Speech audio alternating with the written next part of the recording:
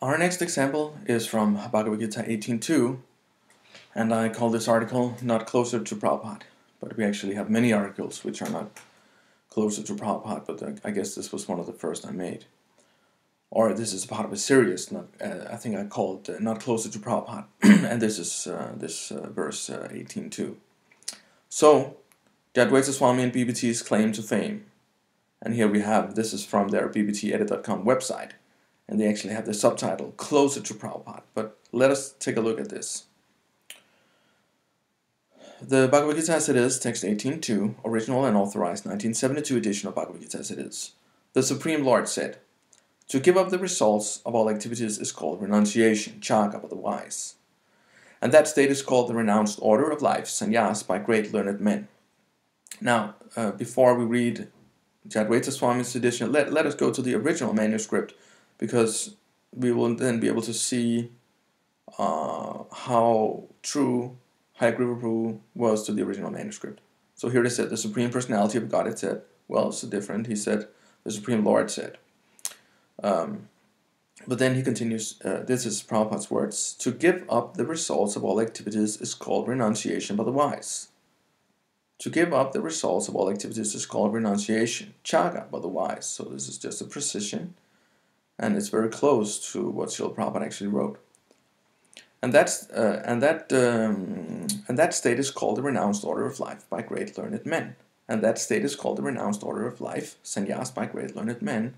Srila Prabhupada told Hayagriva Prabhu to edit for force and clarity. So there's just some, you can say, inserted words here to give the Sanskrit words for these terms, renunciation and the renounced order of life. So, Prabhupada, of course, approved the 1972 edition of Bhagavad Gita. So, Prabhupada must have been happy. He must have approved Hayagriva Prabhu's words and his editing. But then please consider the 83 edition of Bhagavad Gita as it is. Now here we see how Jadwaita Swami is actually completely concocting and inserting words and sentences which were never said by Srila Prabhupada. The Supreme Personality of Godhead said, the giving up of activities that are based on material desire is what great learned men call the renounced order of life, sannyas. So Srila Prabhupada said to give up the results of all activities is called renunciation by the wise. But Jadwaita Swami said the giving up of activities that are based on material desire. Well, this is not what Prabhupada said. Then he says, and giving up the results of all activities is what the wise call renunciation. But Srila Prabhupada said, and that state is called the renounced order of life.